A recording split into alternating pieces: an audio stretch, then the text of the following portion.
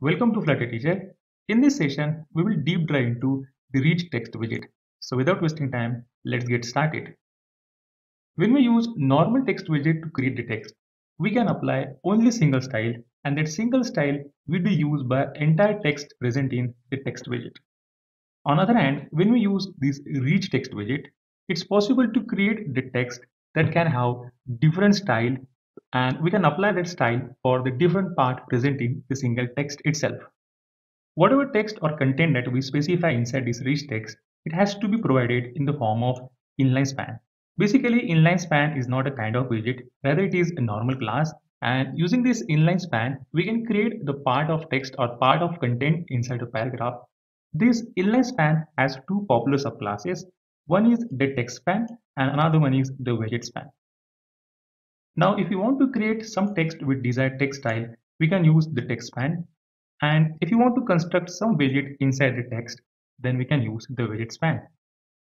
Just look at this example.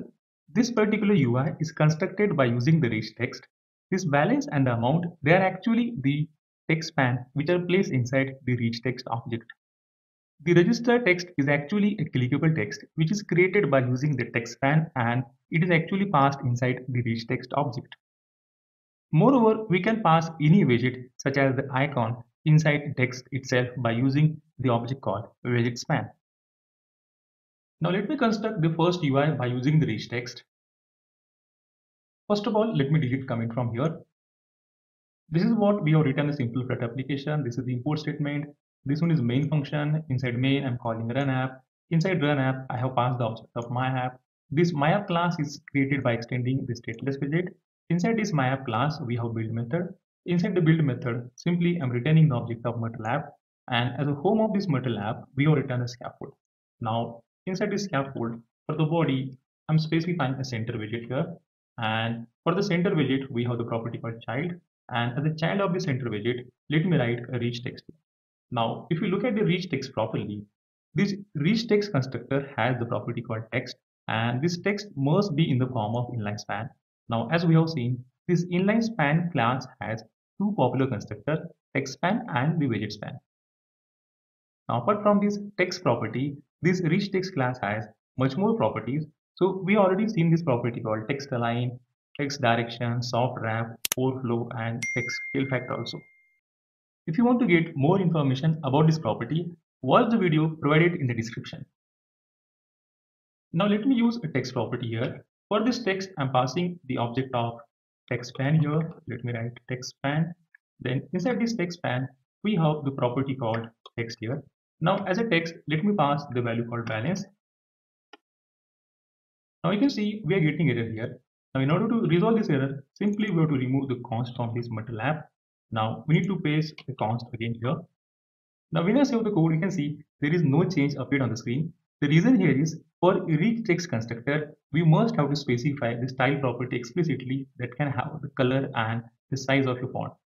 So let me use a style property here. For this style, we have to pass the object of text style, and inside this text style, first of all, let me use a font size here. So I will use font size of 20 pixel, and let me use a color here.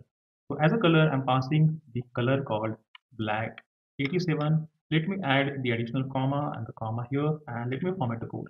When I save the code, you can see I will get balance on the screen. Now below this balance, I want the specific amount here. Now in order to get this, first of all, let me write slash n after the balance. For this text span constructor, we have the property called text, using which we can provide a text to be displayed on the screen. We have the property called style, using which we can style the text. And moreover, we have got one more property that is called children, and it actually requires the list of inline span here. So let me pass the list here. Basically, using this children property, we can construct the tree of inline span, or you can say the tree of text. Let me again pass here a text span. Now inside this text span, I'm passing a text, and this text is actually the amount. So first of all, let me use the rupee symbol. Then I need to pass the amount. So let's say I'm passing 9,12,735 rupees. Let me save the code, and you can see the change on screen. Now for this amount, I just want to pass the size as 30 and the color called blue. So for this, again, I need to specify the style here. Then for this style, we have to pass object of text style here. Inside this text style, first of all, let me use the font size. So I will use font size called 30. Let me use the color and I will apply the colors called blue here. Let's save and look at the changes on the screen. Now let's understand how to create this clickable text by using the TextFan inside the RichText widget. First of all, let me delete the content inside this center widget. So I have selected this specific portion and just delete it. Now as a child of the center widget, again I'm passing the object of RichText here. For the RichText, we have to pass the property called text. Again, I'm writing the object of TextSpan here. Then as a TextSpan, we have the property called text here. And let me pass the text called don't have an account. Now let me apply some style here. So we need to provide a style, and for this style, we have to write the object of text style here. Inside this text style, first of all, let me specify the font size. So I will use font size of 20 pixel, and then let me use color. And here I'm passing, let's say, the color called black 87. Let me save the code, format it, and you can see the changes on screen. Now we want the register text, which is actually a clickable text. So for this, let me add the extra space here. And we have the property called children inside this text span. So as a children, I'm passing again the object of text span here. Now let me use text span. And inside this text span, we have the property called text. For this text, I'm writing a register. Now you can see this register text and this don't have an account. They both are looking similar. The reason here is this specific text span is actually acts as the child of this main text span. So whatever property that we pass here inside the parent, it will be acquired by the child if it is not overridden. So let me override the property. For this, I will use the style here. Then let me pass here the text style object. Then inside this text style, let me use the font weight here. So I'm using here font weight. So I will use here, let's say the font weight in the form of, let's say W500. And let me pass the color. So here I will pass, let's say the color called orange. Let me use the additional comma and format the code.